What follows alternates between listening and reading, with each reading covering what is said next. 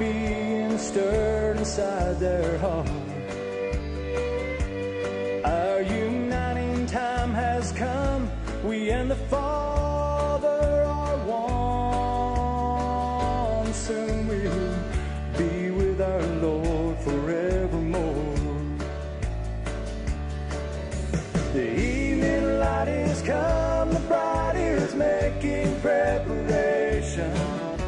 She's hearing the shout of the King. The token's been applied. It's cleaning from inside. And the dove leaves the lamb once again.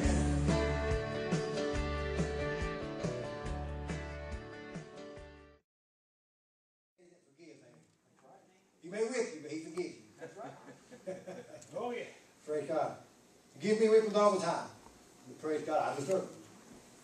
I ain't going to say that I don't.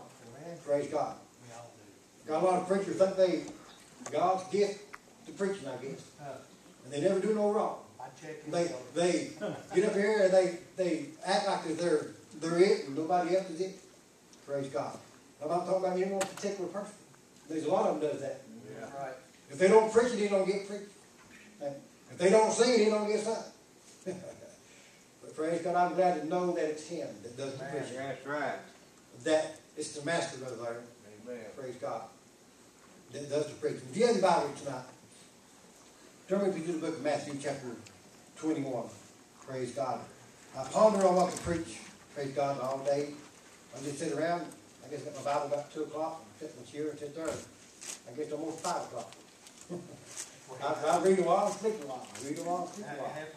That's how you do, praise God. You got to read, you'll fall asleep. You want to sleep, you'll get the Bible, try to read. You'll fall asleep. I guarantee it. Guarantee it. Everybody, I thought y'all know that. It's better than he sleeps till I do. I'll tell you, it'll put you out quick. Praise God. It'll come alive to you sometimes, Mark. You'll be reading this thing, and before you know it, you got tears streaming down your face, falling on the lid. That's right. I wonder how many men of God, Brother Burton, has read those holy scrolls. Praise God. They didn't have it like we've got it. They write it down.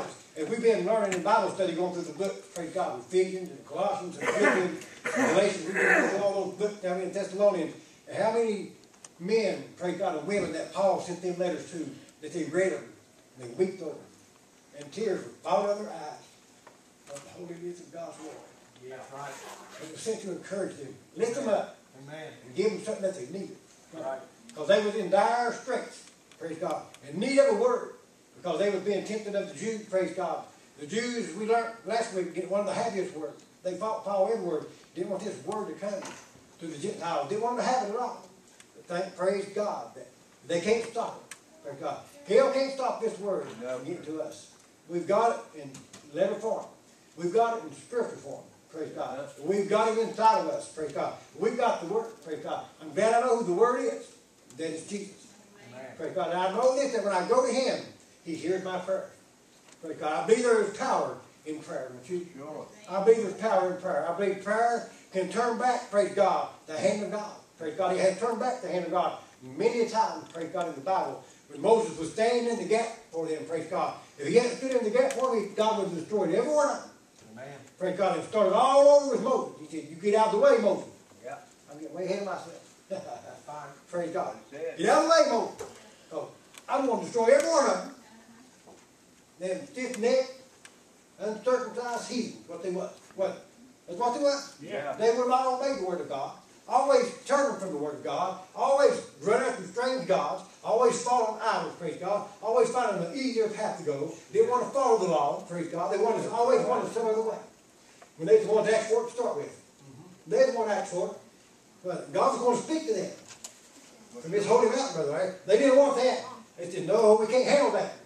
But you speak to Moses. And let Moses speak to us. Right. We'll do it that way. So God said, okay, we'll do it that way. And they didn't want to follow that. That's just the way people is. They don't want to follow what God said. Give it to somebody else. I don't want it. Praise God. I don't want that. But praise God, I love the Word of God. I enjoyed last week so much. Brother Cook got a wonderful job.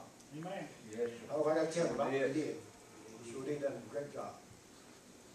But the book of Matthew chapter 21 and verse 22. I read one verse and then y'all be seated. Praise God. In all things whatsoever ye ask in prayer, believe, and ye shall receive it. Amen. Amen. Can you say amen to the word of God? Amen. Y'all can be seated tonight. I like what Jesus said here, brother folks. And in all things, everybody say all things. All things. All things. Is that what he said? And praise God, they've come too late to tell me that God won't move for me. The devil's come too late to tell me that I can't ask God for something other, and God won't move. Amen. You know, that's what they want you to believe. People will actually tell you that. Well, you just ask for that, because you ain't going to get something like that. Well, I got news for them. God still can move. He said all things, Brother Art. Right. To me, I don't know why I ain't the smartest fair in the world, but all things means all things. That's that right? All things is all things. There ain't no way to get around that. It's just the way that it is. It's plain English. All things. Whatever you ask in prayer. That's right. In prayer. It didn't say him going out there saying, Lord, I need this, go and make your business. It said in prayer. Yeah. Now I want you to know, in prayer with believing. Yeah. More than just praying, you got to believe. If you believe, you'll receive. Ain't that right? Praise God. You got to believe this thing, Brother Burke. You got to believe that God is, and God is the rewarder of those that diligently seek Him. When you seek God diligently, that means you really get after it, praise God. Yeah. That means you get on your prayer ball, and you get some blisters on your knees, or you get some calluses on your knees, praise God, and you be like him when he went to the Garden of Gethsemane and prayed till his sweat became as great drops of blood, praise God. Now, he didn't say his blood, it came as great drops of blood. Big old sweat balls rolling down his head, because the way he bled in the garden when he prayed. No, he didn't bleed in the garden. No. He was just, his sweat became as great drops of blood. People actually believe that he bled when he prayed. He didn't bleed. He didn't pray like that. It was sweat rolling down his face. His body became probably soaking wet where he prayed so hard, so earnestly. And that's the way we need to learn how to pray, praise God. And God help me to learn to pray that way, praise God. Pray earnestly, praise God. Wanting something from God, I got to ask in prayer with faith, believe. Amen. Because there's times in our life we're going to need that, praise God. There's times in our life we're really going to have to get down to business. God said, God, here I am, and I've asked you, and I've asked you, and I've asked you. But maybe you just ain't believing enough, praise God. Maybe you just ain't believing enough, because if you ask God, and you're living right, God's going to do it. I believe you got to be living the Word, though. You got to be keeping the Word, Brother Pope. You got to be doing your part. If you do that, and you ask God, in no wise will He not give you what you desire. Yes. Amen. Ask for whatever you will. Yeah. And it shall be given. Amen. Ain't that what the Word says? That's what the Word says. Praise God. That's what it says, Brother Burke. Ask, and you shall receive. Knock, and it shall be opened unto you. Is that what it says, buddy? That's pretty plain. He's plain Jesus. I like him, you know. He just one of them fellas that was plain. You know what? He didn't go around beating around the bush about nothing. He told him exactly how it was. Yeah. Praise God. He told his apostles that followed him exactly how it was. When they got out of order, they lied, he lined them up and put them right back in order. Praise God. Yeah. He's always getting out. They like this kind of thing. They're going to be stepping to the side. He said, hey, you can't do that. You got to do it this way. You got to do it the right way. Because you want to be an example to everybody else today. But you got to learn how to pray. I know Brother Pope was talking about Paul, praise God, and Silas down there in the jailhouse. And I was reading that today, praise God. So God just confirmed what I was studying around on, praise God. How them boys was out there standing for the Word of God. That's right. Standing for the Word of God. That's what they put. That's something. You see? Oh, Peter one day, praise God, was out there preaching.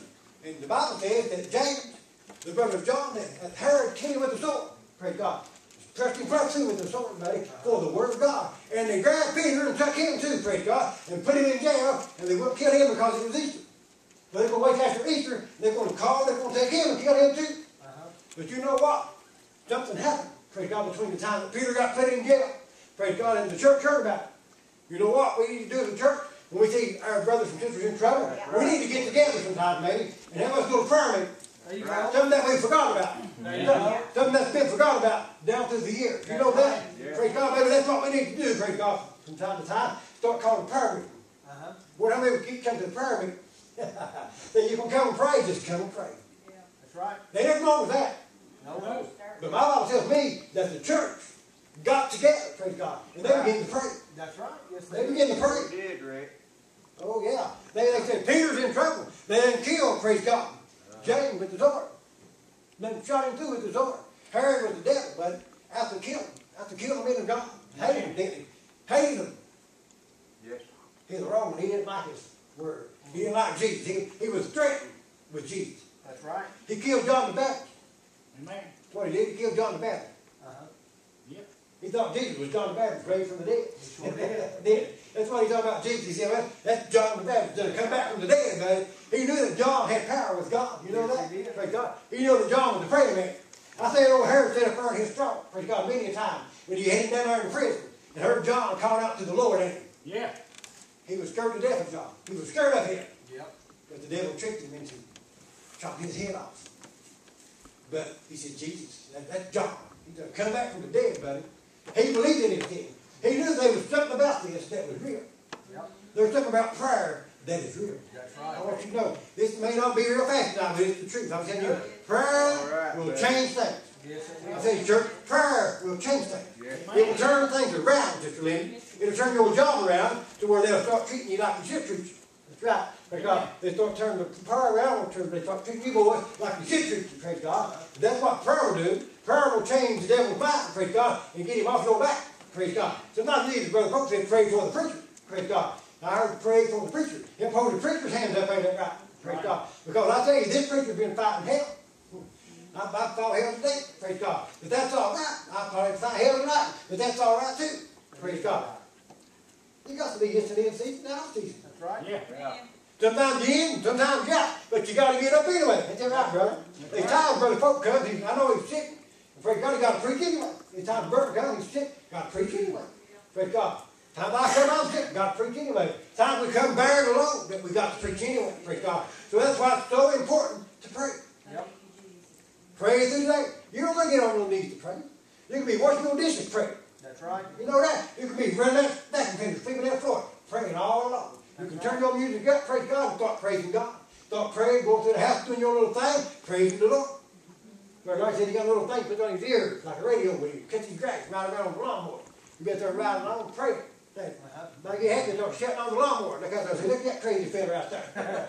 Start riding that lawnmower, just shutting out. Woo, praise the Lord. Hey, who knows what God will do? How many done that? How many ever go down the road and be praising the Lord, buddy? You feel the power of God get upon you. You start shouting every year. You done that? Praise God. Prayer changes things, church. Prayer changes things. Yes. Praise God. They heard about Peter in the jail, they began to pray. They got together in the house somewhere, and they began to pray. Brother Peter's in jail, Lord. They're going to kill him. We need Peter. Now, God, he's the preacher man. We need him tonight. Praise God. You need the preacher man, church. Believe it or not, you need the preacher man. It ain't me that you need, but it's the word that we preach that you need. Praise God. You can do without me. Praise God. You got Brother Pope, you got Burton. But praise God, you can't do without that word. That's right. You can't do without that. You can't do without God tonight. Amen. Right. Sister Brenda, you know what it is to pray, don't you? Praise God. You know, prayer changes things. She's a testimony to that. She's sitting back there alive today because prayer changes things. right. You see, Burton and Larry and Jamie couldn't get to her down yonder in the hospital. Praise God, they was working on her. Praise God. And the devil would have took her out, but prayer changes things. Right. I'm sure somebody prayed, and God said, Amen. prayer changes things. That's right. Prayer turns the situation around. No. We've seen that, Brother Burton. Well, I've seen it many times, praise God. Prayer will change things. Praise God. I've seen God move in miraculous ways. Yep. Praise God. We wouldn't be here today if prayer didn't change things. That's right. Is that right? The devil will do everything in his power to, praise God, disrupt us. Praise God. To tear us down.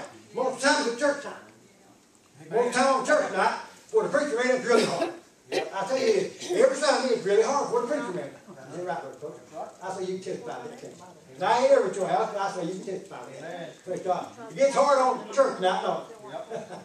Everybody knows that. How about you all? Does it ever get hard on you on church night? There's a reason for that. There's a reason for that. Don't want you to come and hear the Word of God. Because it's the Word of God that's going to give you your strength to get through next week. That's right, praise God. You don't know what you're going to face tomorrow. Praise God. But I hope that somebody prays for me tonight. That when I go through something tomorrow, I can make it through. There you go. Amen. Is that right? Yeah. Prayer changes things. There's power in prayer, people. Praise God. Power. That is more like an atom bomb, praise God. It ain't nothing like that. It can't blow you up, praise God. But I tell you, it's more powerful than that. That's right. It's more powerful than anything in this world. Yes, it is. Is prayer. That's the most powerful tool that you have in your arsenal, praise God, to fight the devil with. Do you know that? Amen. It's prayer. Yes.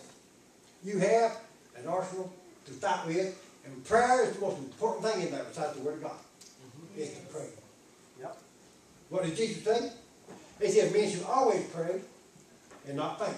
That's right. Amen. Is that what he said, Brother Pope? That's right. He said, men ought to always pray and not faint. Amen. Faint is to quit. That's right. Faint is to pass out.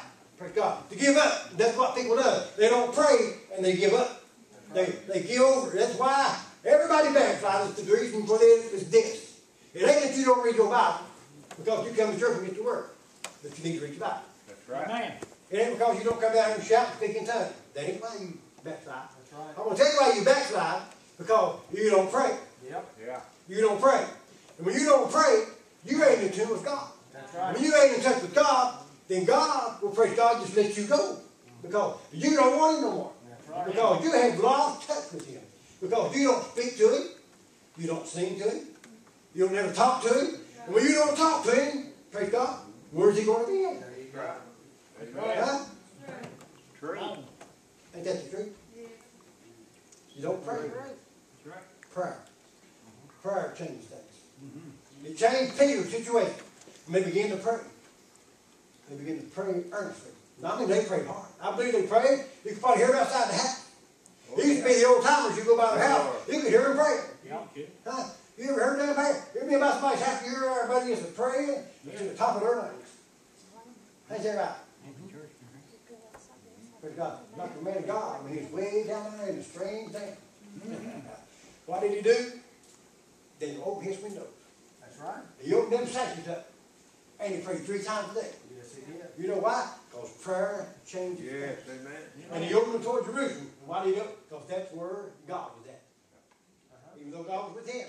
But that's where. Evening light is come, the bride is making preparation. She's hearing the shout of the King. The token's been applied, it's cleaning from inside.